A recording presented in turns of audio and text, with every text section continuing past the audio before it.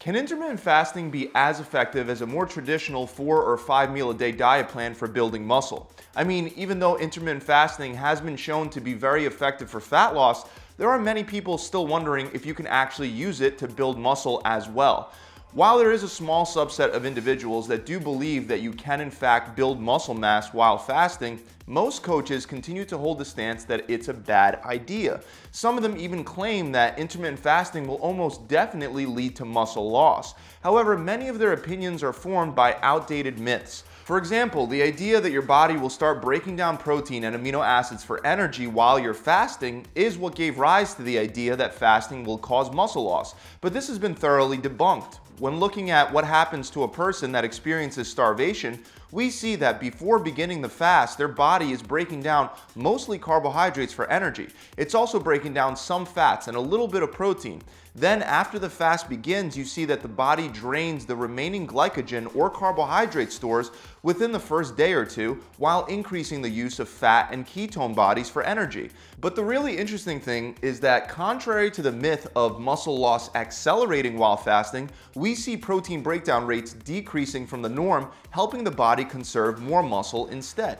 Another human starvation study found very similar results. During the first 3 days of fasting, protein breakdown rates dropped to only 75 grams per day for an adult man weighing about 150 pounds. That's less than half a gram of protein per pound of body weight. But what's even more surprising is that after 3 to 4 days of not eating, protein breakdown drops to a tiny 20 grams per day. This means that when you fast, your body will significantly decrease its requirement of carbs for energy, and instead of breaking down muscle, it'll mostly rely on stored body fat for energy. Even though certain organs like your brain will require glucose to function properly, your body will be able to separate triglycerides that come from fat stores into glycerol and free fatty acids. While the free fatty acids can be used immediately for energy, the glycerol can be sent to the liver where it can be converted into glucose through a process known as gluconeogenesis, ultimately keeping your blood sugar stable. So the bottom line is no, you won't be burning muscle every time you fast, especially with relatively short fasting lengths less than 24 hours long. But the question remains, can we build muscle with an intermittent fasting plan? Well, even though protein breakdown rates don't drastically accelerate while we fast, we don't build muscle just by slowing muscle loss. We also need to increase protein synthesis and keep it elevated to build more muscle. The problem is that after you've already fasted for some time, protein synthesis rates are going to be low. But while muscle protein synthesis rates may be impaired during a fast, the good news is that fasting does provide a sort of amplified rebound effect when you do finally eat after your fast is over. Research shows that after a fast, your body can stimulate muscle growth to a much greater extent than it would be able to do if you never fasted at all to begin with.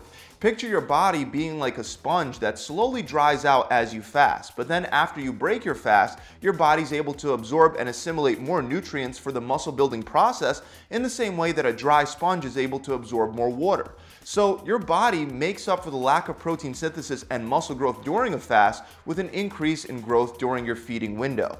We can see this play out in one of the very few good randomized controlled trials that are available on the topic of intermittent fasting and its effect on muscle growth. In this study, the researchers observed bodybuilders during the month of Ramadan, and they found that when the men maintained a similar calorie and macronutrient intake during Ramadan as what they maintained before that period, they would see no adverse changes in body composition during the month of daytime fasting. In other words, based on that data, when fasting is done correctly, it has either no or very minimal negative effects on muscle growth. Now, some people go on to say that you can actually build more muscle with intermittent fasting because your growth hormone levels will rise. But even though your growth hormone levels will rise several fold while fasting, this does not enhance muscle growth. That's because the increase in growth hormone is not a net anabolic event, and it won't lead to a more beneficial protein turnover rate. This is partially due to the fact that it comes at the cost of IGF-1 production, which is a hormone that's even more important for muscle growth than human growth hormone is. In other words, when you fast, you produce more growth hormone but less IGF-1. That's why your muscle protein turnover rate does not increase during a fast, even though you have higher human growth hormone levels. Instead, during a fast, your body will be in a negative whole body protein balance.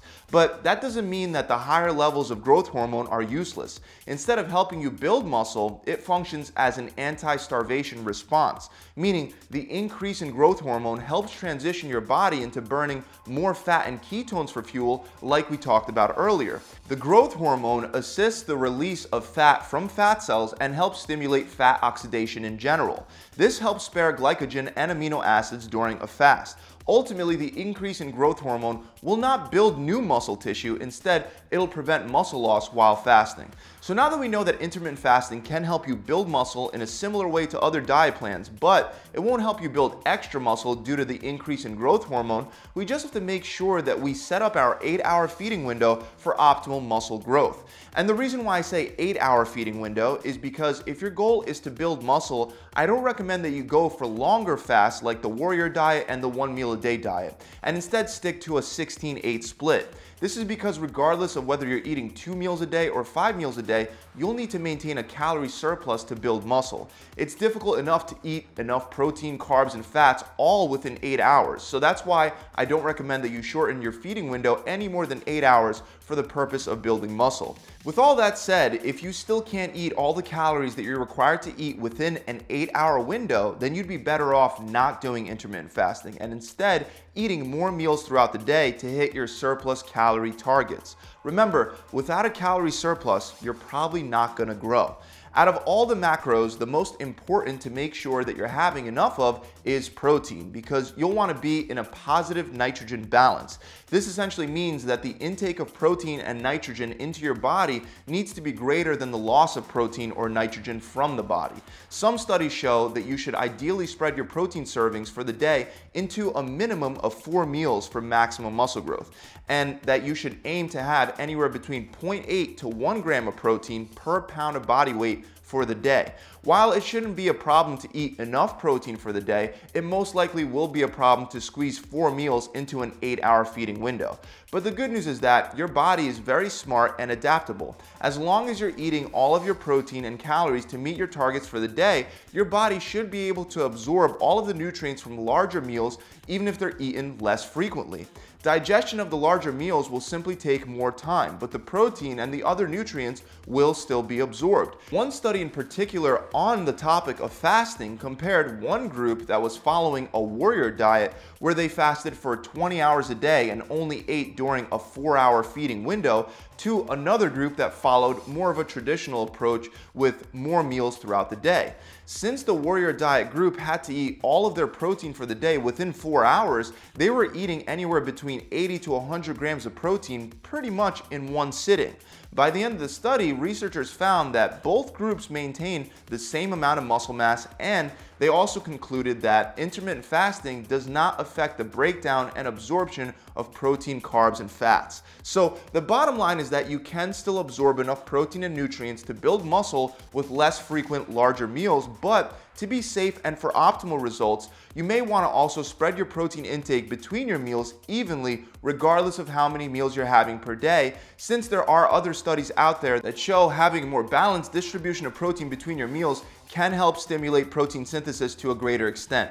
Now, to set up your intermittent fasting plan for muscle growth that's based on your body, you can click the link in the description for the fat loss calculator and just follow the steps. Just remember to select hard gainer as the last option, since that will give you the right amount of calories for building muscle. After you have your results, you'll want to do your best to spread those calories and macros out evenly between 2 to 4 meals per day, all within an 8-hour feeding window.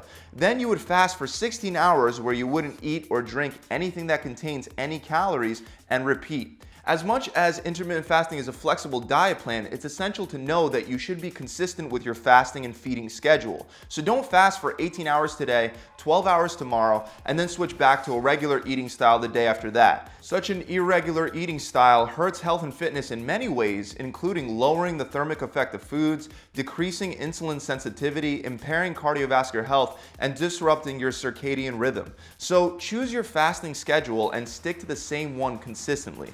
This doesn't mean that you have to obsess about breaking your fast an hour early or starting your fast an hour late, but you shouldn't be jumping all over the place. Now, the last thing that you'll want to remember is that for your muscles to grow, you need to also be training correctly regardless of what diet plan you're on. While the most important dietary stimulus for muscle growth is to maintain a calorie surplus and to consume enough protein, the #1 training stimulus for muscle growth is progressively overloading your workouts. To progressively overload your workouts, you can add more weight to your exercises over time. While this may sound simple, it gets harder and harder as you increase the weight load that you're using more and more. Undulating periodization can be particularly useful to help you break past plateaus where you're stuck using a certain amount of weight. With undulating periodization, you would be able to switch up your rep range for every one of your workouts. I recommend switching between a higher rep range of something like 10 to 14 reps, a moderate rep range of 6 to 8 reps, and a low rep range of 3 to 4 reps. You would make sure to lift the heaviest weight that you can, barely squeeze out for the given amount of reps for the day, and cycle your reps for every single workout. So on your first chest day, you might be aiming for 12 reps. On the second one, you might be aiming for 6 to 8, and on the third, 3 to 4 reps. Then repeat. Keep in mind, this is just one example. There are many ways to set this up. But by cycling like this, your muscles will get better at pushing through fatigue and clearing out lactic acids with the higher rep ranges, and you'll also get the benefits of lifting really heavy weight and increasing strength and power with the lower rep ranges. Ultimately, this helps you progressively overload your workouts even if you currently feel stuck. Now, in regard to when you should be training, so if you should be training fasted or if you should be training in a fed state, it's entirely up to you. If you feel low on energy whenever you train fasted, you may be better off working out after you break your fast and have your first meal. On the other hand, if it doesn't bother you to train fasted, the only thing I would recommend is to try to have a protein shake or a meal soon after your workout. Not only will it slow protein breakdown rates, but it'll also get amino acids into your bloodstream and drive up protein synthesis rates. Also, like I said earlier, fasting before your workout and then taking a protein shake with some carbs afterwards can help stimulate more muscle growth after a heavy weight training workout. That about wraps it up, guys. Just remember, as long as you're progressively overloading your workouts, eating enough calories and enough protein, there's no reason why you can't build muscle with intermittent fasting. If you guys enjoyed this video and you feel like you've learned something new, make sure you subscribe to my channel and hit that bell icon so you can be notified whenever I release new free tips and tricks just like the ones that you found in this video. Also, if you're looking for a done-for-you intermittent fasting plan for muscle growth based on where you're at right now, visit my website where we have 6, 12, and even 16-week challenges designed to help you build muscle while staying lean. All of our programs come with workout plans that contain full video demonstrations. You'll also get a diet plan designed to help pack on muscle mass, a recipe book, and an accountability coach to help guide you through the entire process. To learn more, you can click the link in the description below, or you could visit my website directly at gravitytransformation.com. I'll see you guys soon.